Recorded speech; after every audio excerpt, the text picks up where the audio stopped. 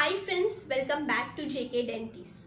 In the previous video, we have learned about basics of implantology as well as about platform switching. So in this series, today we are going to see about key implant position and AP spread rule. This topic is very important for treatment planning during implantology. So let's see the topic. For implant planning, you require to remember 4 main rules. What are the 4 main rules? The first rule says no cantilever. Second rule says no adjacent 3 pontic. Fourth rule says canine and molar must be considered as key implants. And the last rule says key arch position. We will see all the 4 rules one by one. So first rule is no cantilever. So before going on to what do you mean by no cantilever, we will first see what is cantilever. So imagine a bridge. In this bridge, this is a pier, that is the pillar, and over that there is span. This bridge is supported at only one end. This area which is unsupported is considered as cantilever. Now I will correlate this example in dentistry. So in this, these are the 2 implants and the pontic here is the cantilever. Now we will see why I said no cantilever. You have to go back in biomechanics to the principle of lever of first order. I'll give the link in the description box. You can refer that. So this will be considered as the effort arm. This will be our fulcrum and the load arm or the resistance arm. If a 25 lb force is coming on this area of the cantilever, what will happen? As I have already explained you, the resistance arm will have the mechanical advantage of 2 because of the formula, that is distance into force. Here this implant will face force of 50 lb and the implant adjacent to the edentulous area will face the force of summation of 25 and 50. That is, this implant will be at most risk. So in short, when we are giving cantilever, small amount of force can affect both of our implants badly, which we don't want. That's why you need to avoid cantilever.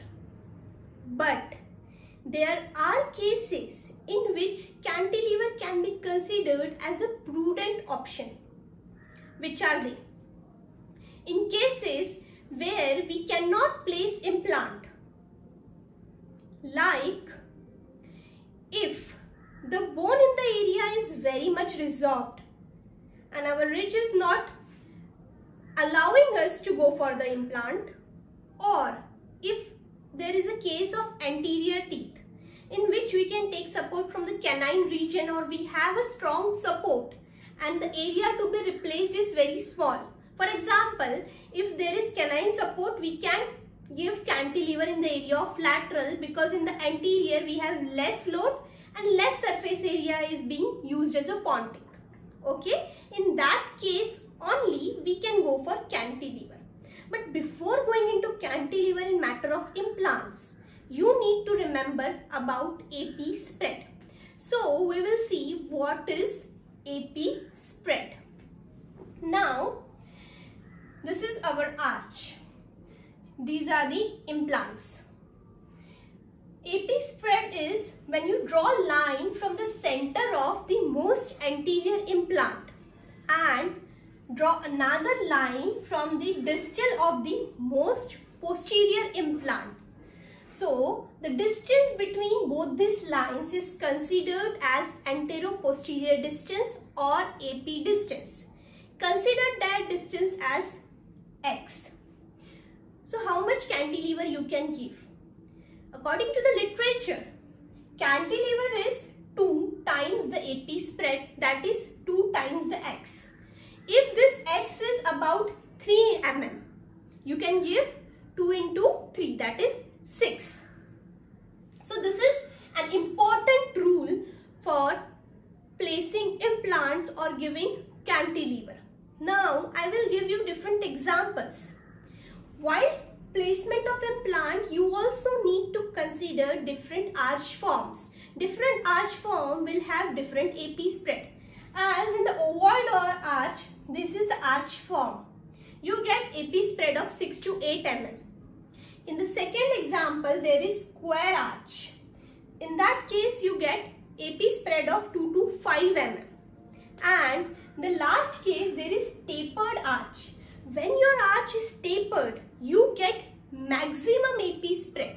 So, what is the importance of giving this example to you? If you see tapered arch in your patient, in that case, you can go for more cantilever. So, while planning, you need to see what kind of arch your patient have.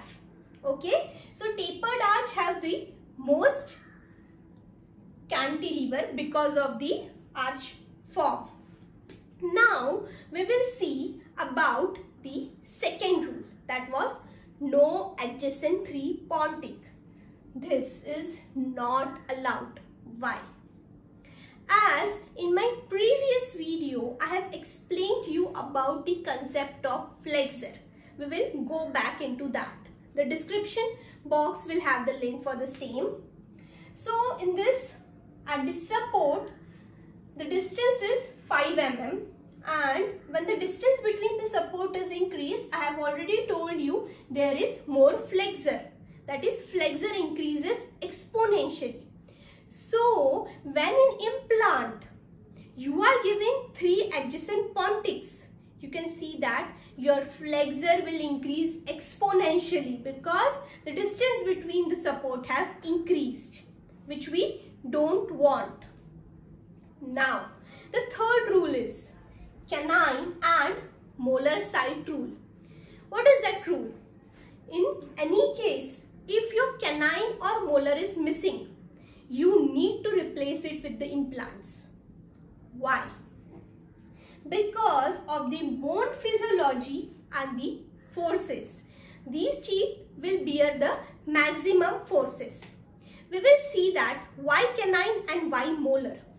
In the canine area, canine surface area is more. Okay, first reason. Second reason, there will be action of class 3 lever or lateral forces when come. Okay, this canine is missing, and when lateral forces are there, as it is in the anterior area, the contraction of temporalis and masseter muscle is less. As the contraction is less forces is seen in the anterior region. That's why you can consider canine for placement of implant. Why large surface area? Obviously, if you will get large surface area, you can engage more cortex. And if you are engaging more cortex, it is advantageous for the stability of the implant. And secondarily, the molars have more span and more bite forces in that area. Obviously, if forces are more, you should have a stable support. If you will place pontic in that area, it will not be having that much of capacity to bear. At least implant will bear that. And most important rule, which is natural teeth absorbs the forces as they have PDL fibers, but implant don't absorb forces. So you have to follow this rule for implant success. Implant will not be able to react like the tooth reacts by absorbing as a shock absorber. Now the last rule says key arch position. What do you mean by key arch position? Key arch position says that you have to consider your whole arch is an open pentagon. In that open pentagon, the first segment is of central and lateral incisors, third segment is of canine, and the fourth segment includes the premolar as well as the molar. The rule says that when multiple missing teeth exceeds beyond the pentagon segment, you need to place key implants in segment. Okay, if it exceeds, you require key implants in each segment. You need to remember this point. So our implant planning will basically have these 4 rules, but there are some extra rules. Like in this diagram, I have shown the primary sites of implants as well as the secondary sites of implant. According to that, primary sites would be at the area of the canine, the distal end of the molars, as well as the second premolar, and one in the central incisors. Along with that, our primary site is always supported by secondary implants to improve the support. Another rule you need to remember is that whenever you are placing the implant, the inter-implant distance must be 3 mm and the distance of the implant to the natural tooth must be 1.5. What does that mean? Means you have to leave a space of 1.5 to the adjacent natural tooth, and when multiple implants are placed, you have to maintain a distance of 3 mm between them.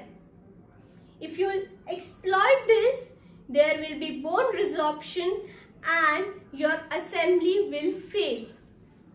Now, at the end, I would like to give you some caution, like if you have missing mandibular first molar, imagine there is an arch and there is missing first molar, and the mesiodistal space of that missing first molar is 8 mm, and you know already how much length of implant you have, and you need to decide how much the width of the implant must be.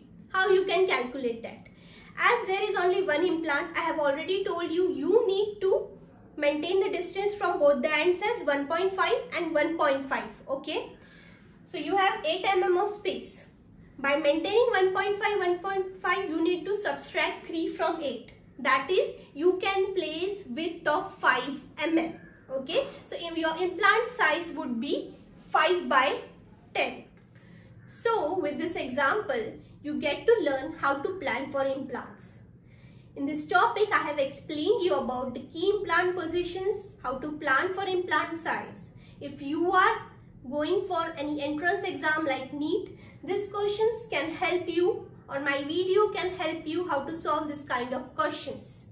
If you have any doubts, your queries are welcome at jkdent.ease@gmail.com. If you like my video, please press the bell icon and subscribe to my channel for more such videos. Thank you so much.